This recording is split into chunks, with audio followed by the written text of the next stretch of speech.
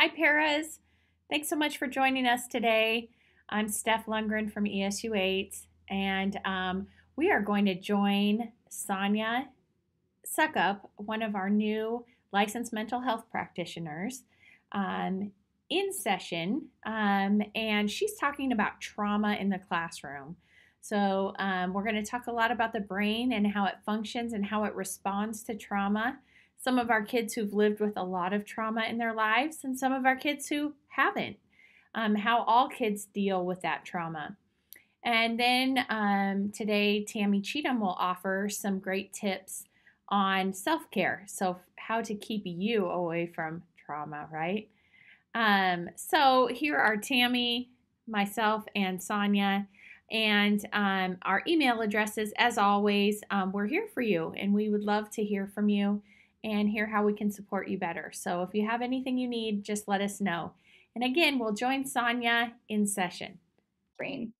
And when I'm explaining the brainstem to children and parents, we talk about the brainstem as being that part of your brain that does all of those things we don't have to think about. So if you can think yourself about the last time that you had to remind yourself to breathe, or remind yourself to digest your food from lunch.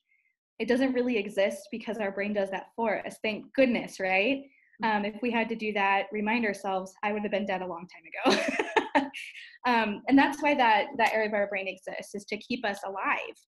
And you notice down below, it also says it's the primitive brain, that being because it's the very first thing to develop, and it's the thing that your brain will always go to when all other things are not working.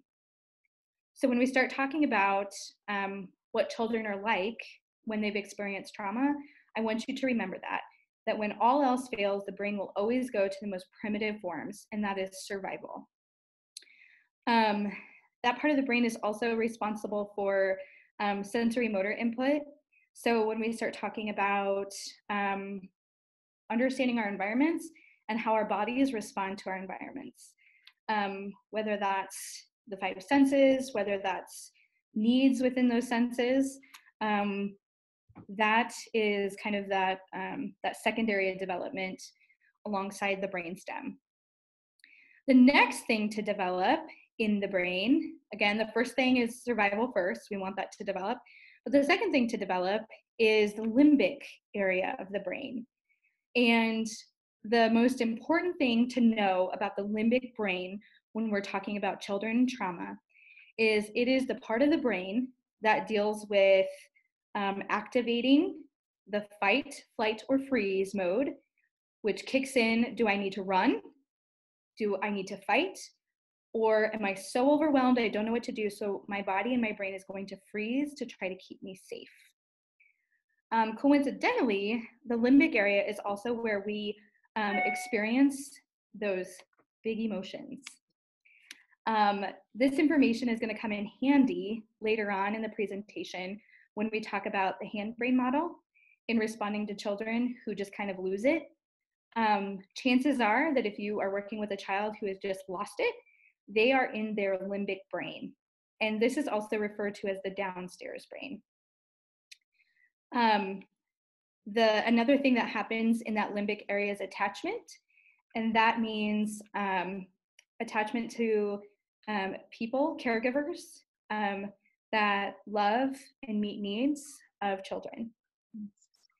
The final thing to develop in children is the cortical brain. And that is this really, really important part right behind our forehead.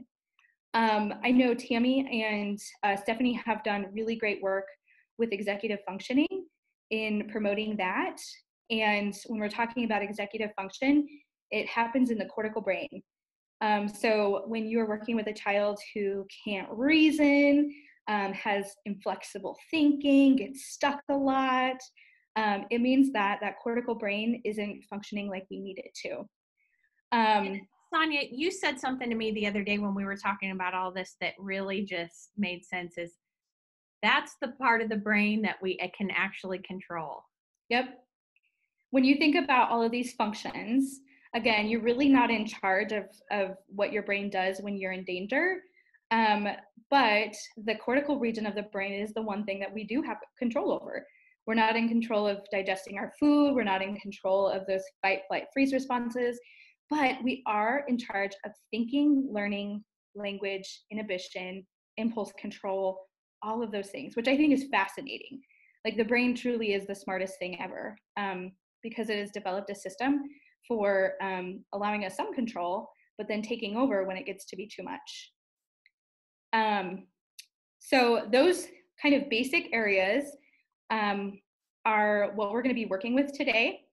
And I want to offer, if none of this makes sense to you, I want you to reach out to me and ask questions. I love engaging in conversations with people about the brain and how it works and how that goes hand in hand with education, because I learn from you. Gosh, like 20 years of experience, 30 years of experience, like I need to be talking to you guys because you've seen it, you've seen this happen. So just want to put that out there. If you have questions, please, please, please reach out to me. So the next thing to kind of tackle on top of brain development is that genetics, so what we're born with, our DNA, and what we experience are the two factors that influence a child's reactions or responses to trauma, as well as their resiliency to trauma. There was a fascinating documentary that came out not that long ago called Three Identical Strangers. And it talks about how three triplets that were born were separated at birth into three separate foster families or adopted families. And they followed these children until they were 18. And it was crazy how they found out that they were related to one another. But they followed their story. And the whole premise of the documentary was, is it nature or nurture? And at the end, it's left with kind of this idea that it's both. You are born with what you're born with, but also you are greatly impacted by your environments and how and what and where you experience life. And know that if you have even a set of a brother and sister, and they both experience a traumatic event, being from the same family, both of them can have very separate responses and reactions to the event or whatever has occurred. So that's also important to keep in mind when we are talking about resiliency and in helping children recover from trauma. I think that a sort of judgmental thing I hear people say sometimes is, well, look at that family. That one turned out okay. What the heck happened to this one? And I think we're all unique individuals, and we have to know that we all have different responses. And yeah, we have the same genetics as our siblings, but we're going to respond differently to different situations. So absolutely. And I talk a lot about templates too.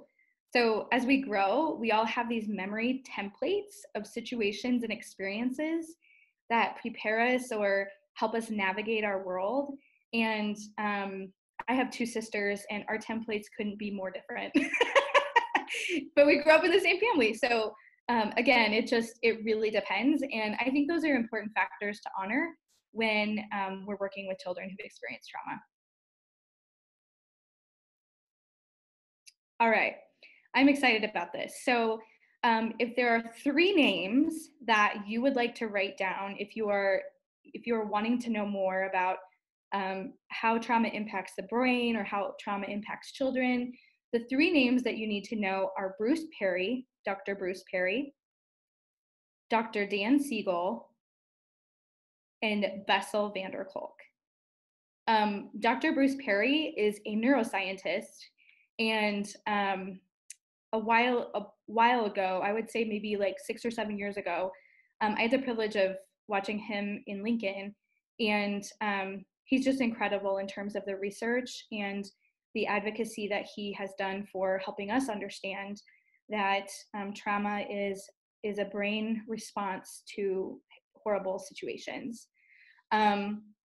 Dr. Dan Siegel, who we're going to watch here, is also a neuroscientist, deeply embedded in helping others understand how to help children who've experienced trauma through intervention and understanding the dynamics of the brain. And Bessel van der Kolk, he's an incredibly boring guy. I'm sorry to tell you. I tried reading his book and it took so long because he just has such a dry writing style. But he has a book called The Body Keeps Score, and it helps us understand how trauma is not only working in the memory networks, but also works with our bodies and sensory integration and all kinds of really wild things. If you would like names of books that they've written, let me know, and I can recommend some really great books. So let's watch Dan Siegel here. We're only going to watch a little bit of this, and I will then explain further, because unless you've kind of gotten the rundown of Dan Siegel hand-brain model, it might be a little confusing. So we'll watch the video, and then I will take a moment to explain further. Hey, Sonya, refresh my memory. Where am I stopping this? I want to say at 4 minutes and 30 seconds. Okay. But I will let you know if it's okay. Not that. Thanks.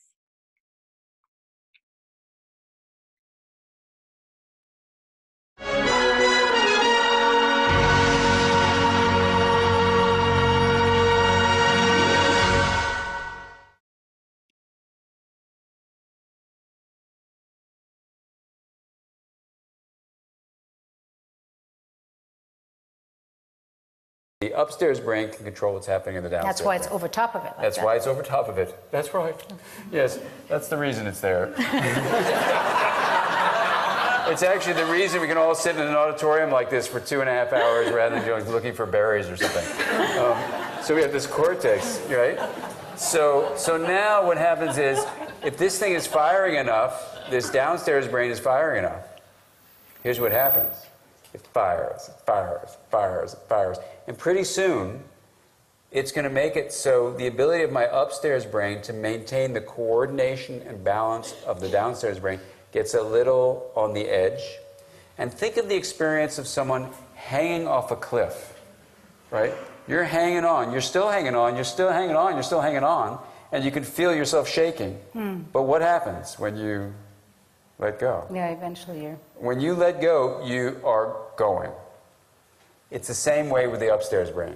It holds on, it holds on, it holds on, it holds on, and there's a bunch of parents smiling, so you know what's about to happen. This is not what's talking about our brains. It's holding on, it's holding on, it's holding on, and suddenly the firing from the downstairs brain is too much. The grip is lost. And watch what happens. This is why it happens so quickly, you guys. This now no longer is coordinating and balancing it. That's the first thing.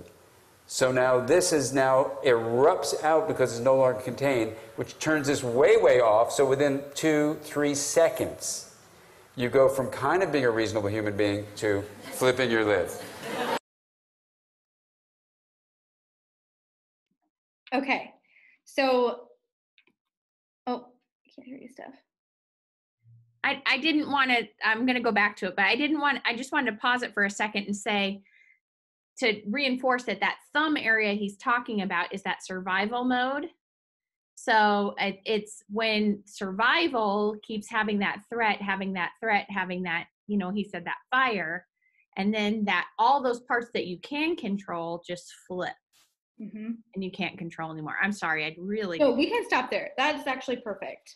So I'm going to do the hand-brain model, and I want you all to do it with me. So this is the easiest way that I can remember the brain functions as well, and it's kind of fun. So your wrist right here, this is the brainstem, and again, this is responsible for our survival functions, making sure that our heart is beating, making sure that our blood is pumping, all of those survival functions, okay? And then we move up into the brain, and your thumb right here is that limbic area. And this is where we experience big emotions. And this is where that place in our brain called the amygdala, which is responsible for keeping us safe. I always tell kids, it's like your brave warrior in your brain. It's constantly scanning for danger and making sure that you're safe. that is where this is located. And then right over top, we have that cortical region, which is the smartest, most logical place in our brain. So to tie this all together, I'm going to give you an example. So I have a nephew and I love him to death, but sometimes when he flips his lid, I go crazy. So I had him staying at my house and he loves pancakes. And for breakfast, we had pancakes and lots of syrup and all that kind of good stuff. Well, then when it came to be lunchtime, he wanted syrup on his turkey sandwich. And I said no, because that's gross. And then his little brain, he was escalating, and I could tell because he was arguing with me, right? And instead of being smart, Aunt Sonya, and knowing, oh, he's giving me warning signs because he's on the ledge, his little smart part of his brain is kind of slipping because he's arguing, he's breathing more heavily, okay? So I still said no, and then boom, lost it, okay? He was kicking on the floor, he was crying, and he was just, his limbic area was activated. His downstairs brain was going wild, okay?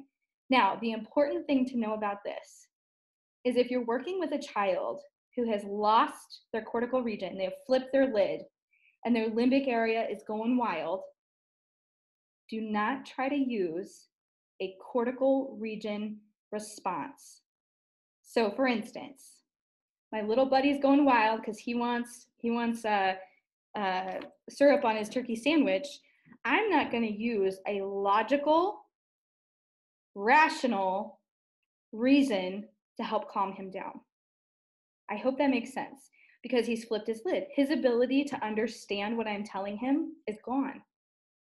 So if I want to help him, I'm going to meet crazy with crazy, okay? So this happened. I realized my mistake. He was kicking and screaming, and so I got down next to the floor with him. I established eye contact, and that's all I did. I stared at him, all while keeping him safe, you know, because when kids kick and flail, they don't care what they take out. Got down to the floor and started staring at him.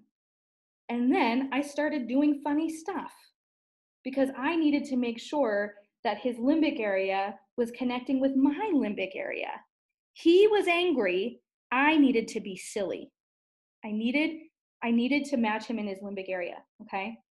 So then he laughs and he says, Aunt Sonya, you're being silly. Why are you doing that? And then all of a sudden, our lid goes back on. We have calmed down enough and our lid goes back on. And then at that moment, I can have a conversation in saying, buddy, you get to have syrup on your pancakes, but it would not taste good on your turkey sandwich. And I want you to eat good food, and I want you to have a full belly. And then we ate the turkey sandwich without the syrup. So the next question is, well, Sonya, how do we know when kids are in this limbic area? And my response to that is, you just have to practice. You just have to practice knowing what some of those signs are with your kids. And I'm sure some of you already know. You're like, oh, I know when their limbic area is going to get wild. I know the signs. And then the next thing you do is on the screen here, you can see these are brain-based strategies to help children who are struggling. So Sonya, I have a question for you. Yeah. So we know younger kids tantrum a lot like that.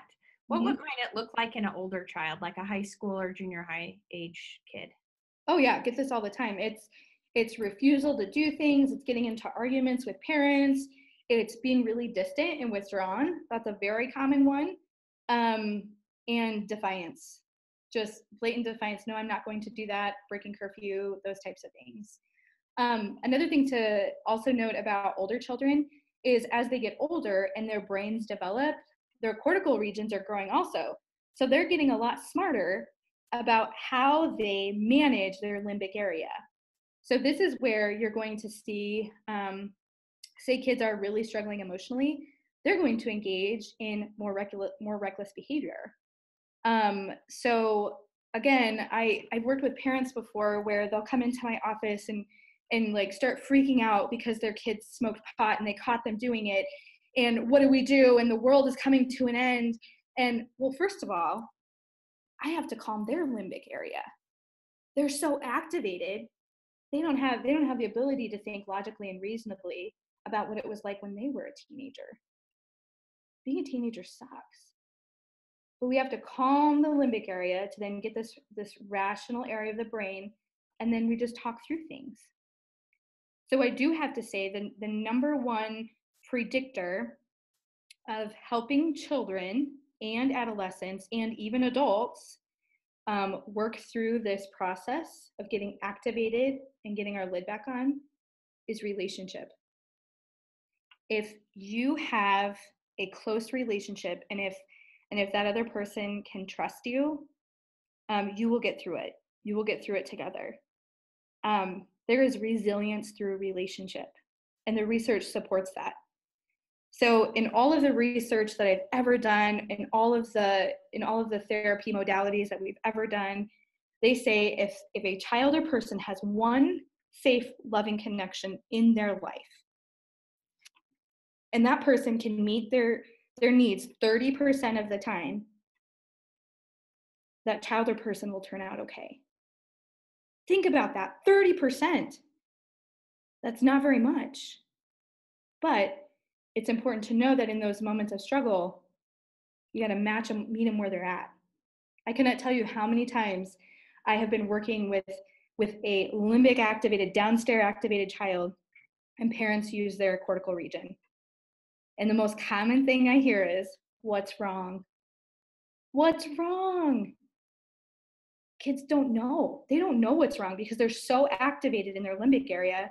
The area of their brain that can help tell you isn't even there, right? Well, how about when parents or teachers say, you need to calm down? Yeah, you need to calm down. Calm down. With most certainly, I can tell you in all of my life of doing this work, that has never worked, ever. It's made it worse. Does anything make you more upset when you're really upset and somebody tells you to calm down? Just calm down. Well, no, it doesn't work that way. Well, and Sonya, like on this whole note of trauma, obviously we have some kids who might be forced to live in their limbic area a little bit more than others, right? Kids Yep. who grow up in homes with chaos, or homes with drug or alcohol abuse, or homes with physical abuse and things like that.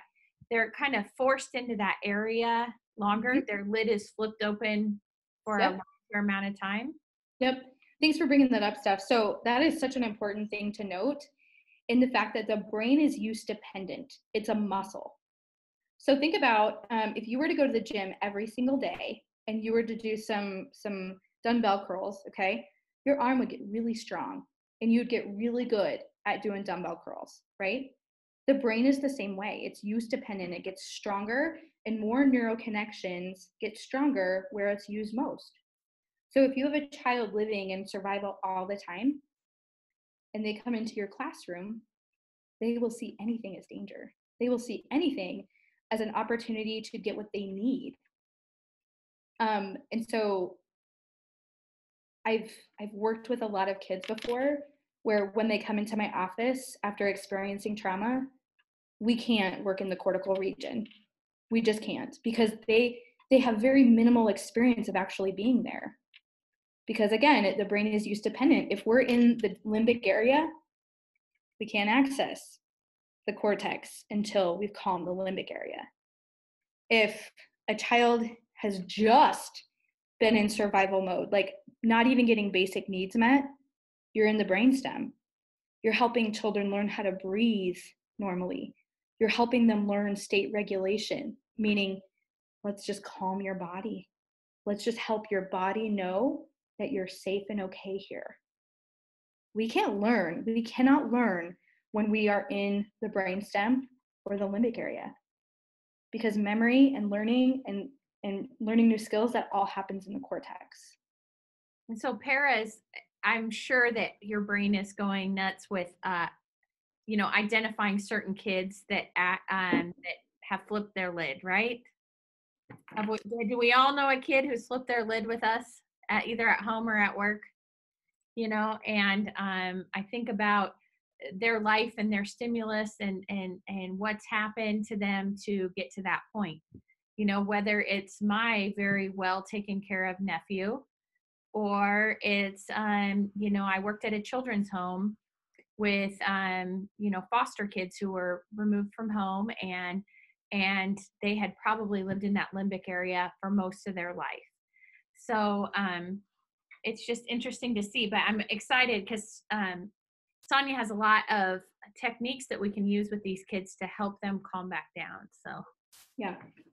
So before we go into this Lego brain game, which I think will help tie it all together for you all, there's just a couple more things that I really want to kind of make note of when we are working with children who've experienced trauma and who may struggle. The number one thing that I've already said is relationship. I have done in the past something called reflective consultation with teachers, where we simply sit down and explore how that teacher really feels about that child. Because when you're working with a kid who's refusing to work and says no and kicks at you and spits at you, it's really hard not to take that personal. It's really hard to not get burnt out. And so having the space to be able to reflect on how that impacts you and be able to continue to build a trusting relationship with children is very imperative. And I mean, some of you that have been doing this for a long time, I'm sure you have your own tips and tricks and ways of being able to build relationships with children. But again, know that relationship building is the number one factor of building trust and helping these children who have experienced trauma. The second thing to remember is calm is contagious. So I've done a lot of consultation in classrooms before where children are throwing chairs and just truly escalated. And one thing that I always notice is if the child is throwing chairs and running around the classroom, generally there's someone following that child. And you walk into the classroom and it feels intense and it feels scary. And I will challenge teachers when it gets like that, you have to be calm. You have to know that it's your job to keep the child safe, keep all the other children safe, and maintain your calm. Because calm is contagious.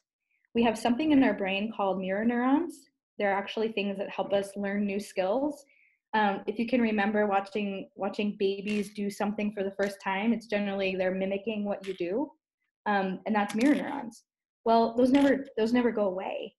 And so if you can maintain your calm with a child in their escalated state, eventually it is contagious. And if you're a really calm person in nature, you may find that people in crisis always come to you because they know that you can give them that sense of calm or reassurance. Think about Mr. Rogers. I mean, a lot of press on Mr. Rogers lately, but yes. Calm, even keel, trustworthy personality is what, you know, people and kids need that. Yes, absolutely. And then finally, my last thing that I really want to kind of just make a note of is that people, individuals, you yourself, change people, not programs. I have so often run into this kind of ethical dilemma of when to hug clients and when to not, because that's kind of it's an icky weird thing, being a therapist. But the truth is, when someone is struggling, it's only a person that can help that person. It's not a program. It's not a curriculum. It's not something that you pull out of a binder. It's just a person. And I have seen how hard you all work, and you are those people. So I need you to walk away today knowing that in the thick of it, when it feels like nothing is going right, you are doing something incredible. And it's people, you changing things. So before we move on to the brain game, are there any questions? Okay, So everyone should have a sheet that looks very similar to the one that's on the screen. And what we're going to do is we're going to reconstruct, oops, I have to turn around, reconstruct the brain. So I had a little helper. Did you all receive that handout? Yeah, I hope so. If you did not, it is in an email to your principal. So just check with your principal and they can get it for you. But for now, we can use the screen too. Yeah. So I had a little helper that was helping me reorganize my Legos, and they changed out one of my green blocks for a yellow one. So this says green. So pretend that this yellow block here is green. All right. So here's the name of the game. I have provided Stephanie and Tammy with a list of adverse childhood experiences, things that would be deemed as traumatic, and also a list of resiliency factors, things that combat trauma. And I've compiled them, and they're kind of in a jumbled list. And what we're going to do is we're going to see if we can build a whole entire brain, see if we can have a resilient brain based on those experiences. So I, earlier today, got a random number generator. And so I'm going to call out the letters, and then Stephanie is going to tell us what that experience is and how many Legos we get to add or take away. So we get to start with the brainstem because that's the first thing to develop, and that's guaranteed. Okay. So the first number is 12. Okay. I've heard that when I was an infant, someone in my family enjoyed playing with me, and I enjoyed it too. 1 Lego added. All right. So as you can see on the screen, we just had a piece of our diencephalon added. We have not talked a lot today about the diencephalon, but it's a really important piece of this, and it's really sensory integration. So kiddos that struggle with sensory integration are those kiddos that never stop moving in their seat, who are always chewing on their coat strings, who are constantly covering their ears or seeking out sensory things. So this is the diencephalon. Okay, next number is 6. From infancy, mom had untreated depression. This resulted in disrupted attachment and a poor relationship. 0 Legos added. Oh, bummer.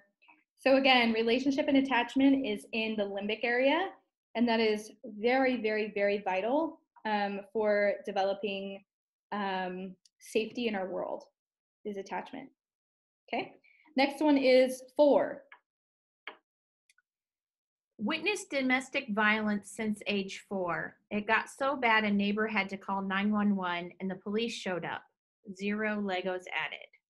Okay, so they've done research on how domestic violence impacts the brain, and they say that a child witnessing domestic violence of a caregiver or loved one is actually worse than them being physically assaulted themselves, which is pretty serious. And so now we've had 2 adverse effects to the limbic system, right? So yeah, right now we just have our brainstem and part of our diencephalon. All right, next number is 25. All right, 25 says, spend time weekly with a trusted and connected person. 1 Lego added. All right, our whole diencephalon is together. Yay. Ooh. I just think that one reminds me of they got a teammates mentor at school. Yes. Yep. They'll spend absolutely. time once a week, or they get to see grandma once a week or something. Yep. Okay, next number is 19. Capable and could get things done. 1 Lego added. All right, guys, we're in our limbic area. This is good news. Next number is 2. Left alone in crib. However, when turned 8 months, started going to daycare and getting these needs met. Add 1 Lego. Ooh, we're moving right along. So that one is really important because it talks about how early on, not getting any needs met, you're a brainstem. You're not getting anything here because all of the interactions that you need when you're a baby help build these structures. But if you're in a crib all the time, You're just in survival mode. Okay. Next number is 2. Oh, we've had that one. That's 8. 8. When 5, Dad was arrested and then sent to prison for selling meth.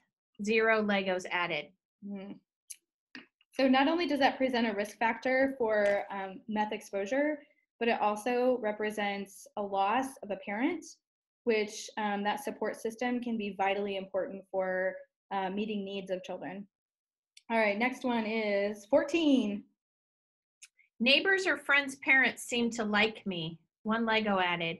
Guys, we have our limbic area. This is good. This is so good. So what this means is we are now ready to learn. We are ready to go to school, and we might be really, really successful if we can get some of our cortical region on. So number 3. Little every time upset. Oh, I might have messed that one up. Maybe a little. Every time upset, a caregiver would yell or 1 little. Maybe 1 little every time was upset. Okay, when little. Every time upset, a caregiver would yell for crying. 0 Legos added. Yeah, because if a caregiver denies you your ability to feel in your limbic area, then you shut down, and nobody's up here making sense of those feelings and what we do with them. And then those patterns continue, right? Because we learn what we learn when we're little, and it follows us forever. Okay, next one is 16. Someone in family cared about how school was going. 1 Lego added. All right, we have some of our cortex now. That's good. Number 30. Mom and Dad hit frequently in response to behavior they did not like. 0 Legos added. That one's not good at all. That's no one's helping us make sense, or they're teaching us what to do when we don't know what to do. All right, last one. This is our last chance. Number 28. Neglected, exposed to domestic violence, and were sexually abused. -3 Legos. Oh, guys, we were so close. We no longer have our cortex. We're left with just a little bit of our limbic area. So again, this activity was kind of meant to explore what can happen to the brain with kind of chronic trauma, but also the ability of resilience in terms of building back those brain functions when children can get what they need and can resolve those traumatic experiences. So I think about what you said about the 30% of times they have their needs met. And heck, kids spend about 30% of their time at school, right? They do. About a third of their day is at school. Yep. And so if we can meet their needs 30% of time, I think that's so important to remember. And parents have that one-on-one time with them. We always emphasize this in the summer with you and your relationships, and you get those quiet moments with them one-on-one, that they are so lucky to have you in their lives. Yep. I was just having a conversation with a teacher about how school has changed even since I've been in school. When I was in school, school was a place to go and learn. And now I've seen this shift of where school is a place where children go to get their needs met. And that puts a lot of pressure on you all, because now you're not just teachers, you're caretakers. And so I think even just kind of exploring this piece of it, of how trauma impacts the brain and solutions for helping them recover, hopefully you can see some resilience in those children. Sonya, can you talk just a little bit about of how to kind of help kids through those areas, some of those intervention pieces that you have? Yep. So on the screen, you can see that each block has some type of strategy or skill in it. So use this as a cheat sheet. Again, this is a pretty rough draft, so as I go along, I'll try to make it prettier.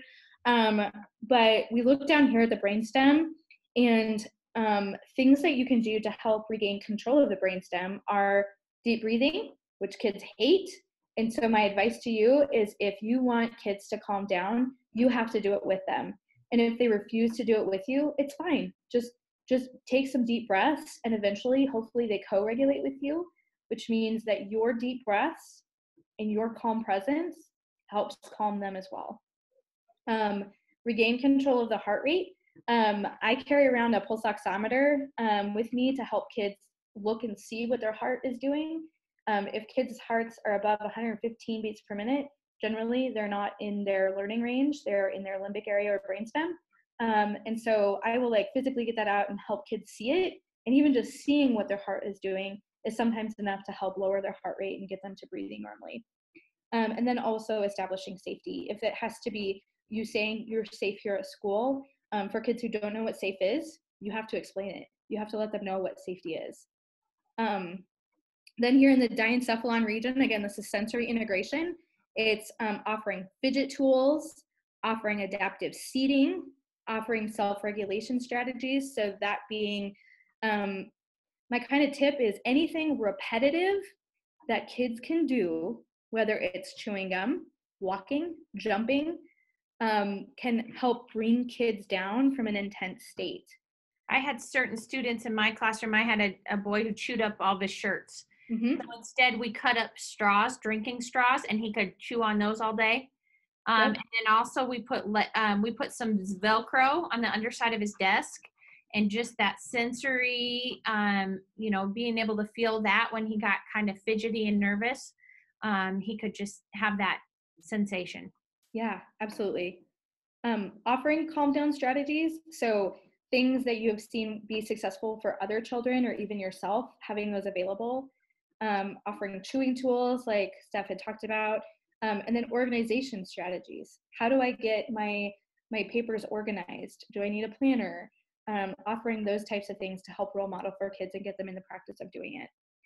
So again, that limbic area, again, that's our downstairs brain when we lose it, offer co-regulation. Again, regulation is going from a state of I'm not okay to I'm okay. Co-regulation is you do the activity with the child until they're okay. And generally, it's something repetitive, it's deep breathing, it's something that you do together. If that's really interesting to you, I have an entire list of things that you can do with kids to help with that. Be present and calm, like we talked about. Support with self-regulation. So again, you're doing it with them, but helping them be able to do that on their own. Reassure safety. Remove triggering stimulus or have student move. So if something in the classroom or the hallway is triggering them, get out of there, move. Because whether you know it or not, their little limbic area is firing and they're thinking of ways to get out anyway. So you can go with them and make sure that they're safe. Name the feeling or sensation the student is struggling with. Dan Siegel calls this the name it to tame it principle. And it's if you know a child is feeling anxious and you say, I wonder if you're feeling kind of anxious or nervous. I see you kind of moving around and wow, your heartbeat is really fast. Sometimes even helping kids identify their feelings helps calm them down and get them back into that cortical region. So now we're up to the cortex. This is the crux of what you guys do every single day. So it's helping support develop impulse control. This is, I see this happen a lot. I see this happen a lot where kids come in and they just have their impulse control is non-existent. So it's giving them opportunities to know that they're being impulsive and try again. All right, okay, you gotta try that again. Remember, you're being a little impulsive right now. Let's try to slow down and do it this way. Flexible thinking, being told no, and I can be okay. Things not going their way, and I can be okay. Practicing working memory, learning new skills, reading. You guys do that on a daily basis. Supporting development of problem-solving skills. I was just reading some research on problem solving, and they say if preschoolers can come out of there learning and knowing their emotions, problem solving, and how to navigate difficult situations, they'll probably be all right. They'll turn out okay. Rational thinking, practicing that over and over and over. And then the last two, these are so important, is positive descriptive praise and encouragement. So you can say good job, but you can also say, excellent work on that writing assignment. because their brain stores that in a very different area, and it's a motivator because the brain remembers that the next time it goes to writing. They're like, ooh, that felt really good last time, let's do it again. And the more positive descriptive praise you give, the better and more improvement you'll see in those kind of negative behaviors that may be exhibited related to whatever that the issue is. So those are just some strategies in a nutshell. If anything on here pops out to you and you're like, ooh, I want to know more about that, please let me know, and I will get you resources or shoot you videos or whatever I can do to help expand your knowledge of that, because I want you guys to find this useful and helpful. I'm sure I've ate up all of my time. Thank you so much, Sonya. I just think we want to keep learning from you because you're just a wealth of knowledge. So we're probably going to just book you for August right now. Cool. we want to know more. So yeah. I think that our hearts go out to kids who have lived through traumatic situations, and for kids who maybe haven't, but are having trouble with certain areas and flipping their lids a little too much, right? Mm-hmm. So we can help all those kids. And Paris, you're so awesome for doing that job every day. So Tammy's going to give you some tips on self-care now so that you don't flip your lid when working with kids. Right? Buzz out because I have a 3:00 kiddo. Yep. Again, if you guys have any questions, please feel free to contact me. Thank you so much, Sonya. Bye. Okay, so what I had again goes along with what Sonya was saying with that calming down, and that's what I was thinking about. If you just remain calm, and I think too, like when she says, when they're freaking out, and when you can maybe do something silly, and so I thought that Spider-Man breathing, regular breathing is fine, but I think if you make it like it looks silly a little bit, that Spider-Man breathing was that, you breathe in and breathe out with your hands, you're throwing that web. The Spider-Man breathing, because I think that will get kids' attention and you're still remaining calm. The butterfly breathing is when you spread your arms out, you breathe in, and out. Again, I think kids it'll catch their attention because they're used to just that deep breathing, but this is a little bit different. And the alligator, when you breathe in, opening your hands like out of your mouth, and out. And out. So I just picked those 3 to make sure that you can do that too, again, when you're trying to get kids to calm down for you. And again, it helps you. And I thought around this time of the year when it gets crazy, hectic for adults and for kids, but again, mine's more focused on you as well, that, when you think about Rachel and Friends, if any of you watch that, why does everything always happen to me? I think sometimes we can get in that frame of mind where things aren't going right. So, just take a little piece of paper or take sticky notes, write down, make a list of the complaints, little stuff and big stuff. If it's whether this weather's crummy, all weekend when we had the crazy weather with Thanksgiving, write that down. Whether it be, something happened that you broke your heel in your shoe, or something as big as, a parent or somebody had a stroke. So I think write down all those lists of complaints, and it's fine to have that. So that way it's there, you acknowledge it, and it's over to the side. Then I think it's important to remember, again, the bullseye. And this helps you to remember the inside most circle is what you can control. Okay. You can only control you. Okay. You can't control other people as much as we want to. And I think that goes along with those kiddos when they get to be out of control. Again, you can only control what you're doing and how you react. Again, then the next ring on the outside is what you can influence.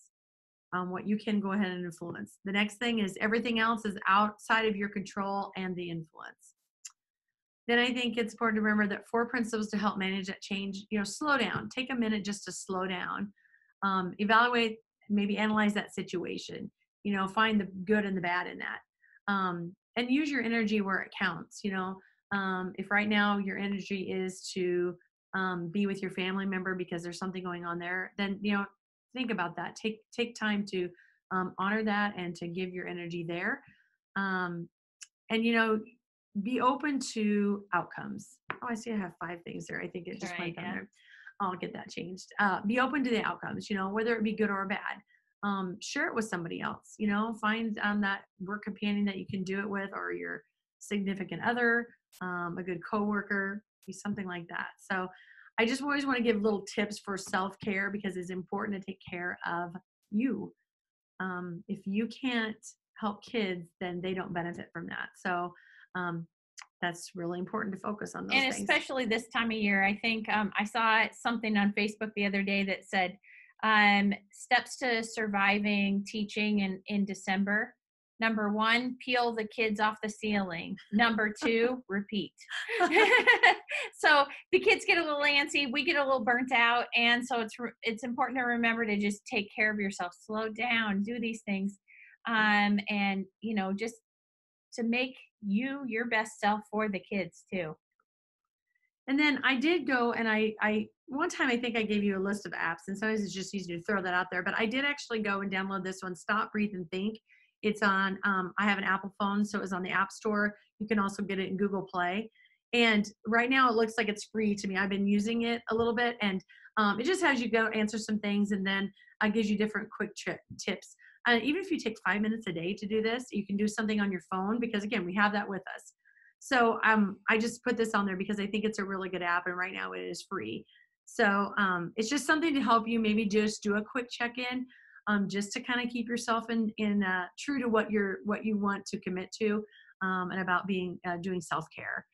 And the other one, oh, I didn't put that in there. The other one up there, the Calm, right here. If you click on that, it'll take you out just to a website. And I did find that you can try it out for 30 days for free. So again, it just it talks about doing certain music, different meditation type things, and I'm not a big meditator, so I go for more of the breathing type things and listening to calm music. So I'm not trying to promote anything to have you do a seance or anything like that, but it's just these are 2 ones that I've been trying out, and so I'm trying this for 30 days, and I haven't found out yet what the price will be. But again, I'm not advocating anything. I just think do something that's free and for you. And I have to say, I'm the meditator one, because I've been accused of having a monkey mind in my life. And one time my mom said, well, just stop thinking. And I looked at her and I said, how is that possible? And it did never even occur to me to stop thinking, because my mind was always running. So that kind of thing has really been a benefit in my life. So thank you, Tammy, for those tips. We want to remind you that all of our resources are here at the Paras of ESU 8 website. This is a link here. And you'll be able to go to the Zoom link from today's recording, and also get our presentation, get email addresses and that kind of thing, get the agenda for the year. And we'll see you on February 4th. Holy cow, that seems like so far away. And we're going to work with Heidi Rethmeyer on assisting with the inquiry-based science that is new to our schools and our state, and how to assist kids when they're really supposed to be figuring things out for themselves. So we just want to say, have a very Merry Christmas. Enjoy your family. Enjoy your break. Holy cow, about 2 weeks off this year. Are you ready for it? I think we are. So just enjoy. Thank you so much for being here with us, Paras. You guys are just awesome. Bye-bye. Oh, thanks. Thank you. See ya. Bye. Merry Christmas.